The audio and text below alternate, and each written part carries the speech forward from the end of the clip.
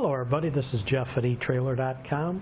Today we're going to take a look at this replacement removable handle kit for the Dutton-Lainson DLB-Series brake winches. Now this is a removable handle kit that includes everything you need to replace the handle on all the DLB-Series brake winches.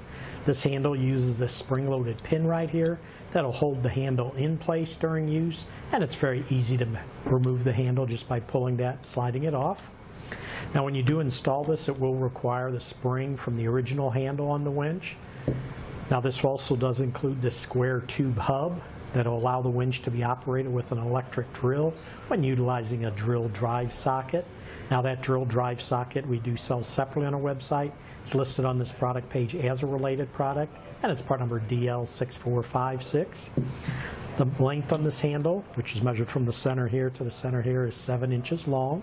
It does come with everything you need. Like I said, you'll use the original spring from the original handle, but basically what happens is you'll take your nut, spring, and handle off the original winch, and then you'll screw this right onto the winch.